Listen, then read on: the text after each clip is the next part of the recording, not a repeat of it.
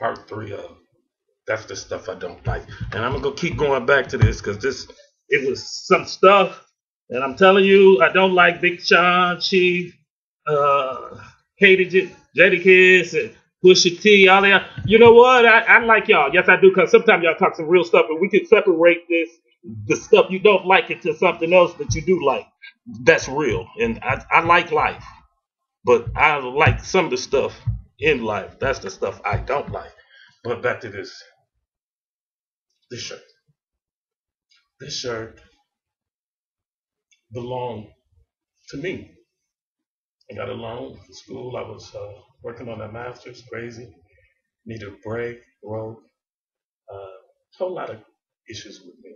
I don't want to get into it because you know what? That's the type of stuff I don't like to talk about. Life is real, y'all. And all I can say is you got to walk through that stuff. There are no easy ways out. And like my mom say, too vain to do all of that murder thing, kill myself. That's something else. And I'm a child of life here. I like it. I think God put me here for a moment. It's just a moment. Just a moment. But it's a life. Sometimes you got to hide your life. But you know what? It's still shining. You still see it? I see it. This is the dream. Obama, I heard Melissa Perry Harris, MSNBC, said one morning. She explained what a hollow dream was. Our president got a hollow dream. He became the president of the United States. He was the first to do so many things in his presidency, but don't nobody want to acknowledge that. But he's a gift. He's a vision. He's something that was prophecy. It's written. Don't be mad about it. You get mad about. I live next door to some Arab guys. I don't have a problem with them. I know they do like that Atari. They would tag some visitors. If y'all know y'all be on that. Y'all not Atari. You know I'm old, but y'all know those games. I don't have no games. I need to get my baby a game and say y'all figure out. But one day. But they was tagging them and taking them out. That's what the enemy does. He comes to take our dreams, our visions, and to stop growth. Mitt Romney is a liar.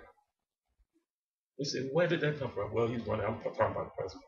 And I am endorsing him because he stands with so many people who would otherwise stand to lose the quality of their life, and so many others that would actually, I can't even say it because it's true, actually die.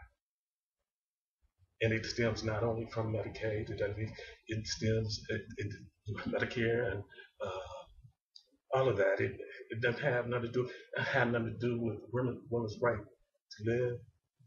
It's the core person. Because if you can run for office, and I really didn't pay attention to him until last year. And you tell me he's been running for 6 years, something come on. And then you got these trillionaires. We're the little guys. And some of us have serious problems and we have dreams.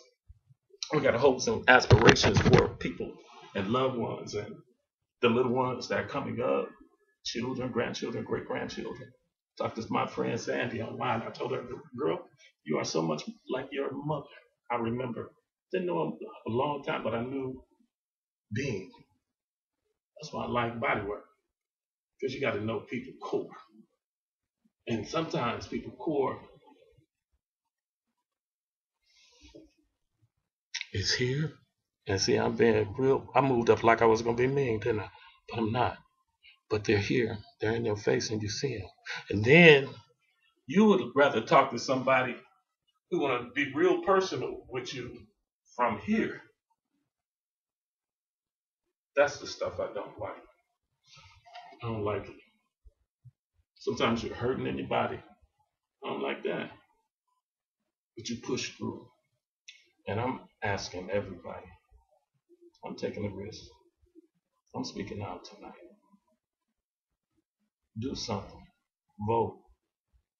Vote. Make sure you ask people, are you voting? Do you need to vote? Let's find out where to vote. And tonight, I challenge you. Make a $3 or $5 contribution Just call. Just go to Obama's website. I'm gonna put a link on here for that too. That's what I want you to do for me. I don't have a lot of money, and I got issues in my life. And you say, well, it's gonna be over in a minute. But you know what? Do you know they probably got some stuff for us to see? And I love Joe Biden. Joe Biden is he's that teacher, that uncle, that brother, that father, that grandfather. He the dude next door that's just cool with everybody. And you know what?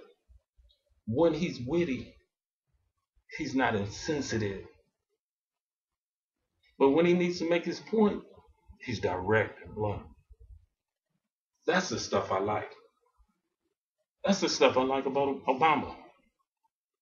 He ain't lied. Truth ain't never lied. Truth ain't never told no lie. No lie. Look it up. That's that street stuff. That you don't like. I like it. Because you know what? The streets are talking. And we ain't even saying nothing yet. November 2nd, is it? First Tuesday of November? Get there. And don't you do nothing. And I'm shaking, yeah. I need my medicine. Don't even laugh at that. But oh, let me say, BET says, "Hope like your life depends on it." Well, don't. Ain't no light.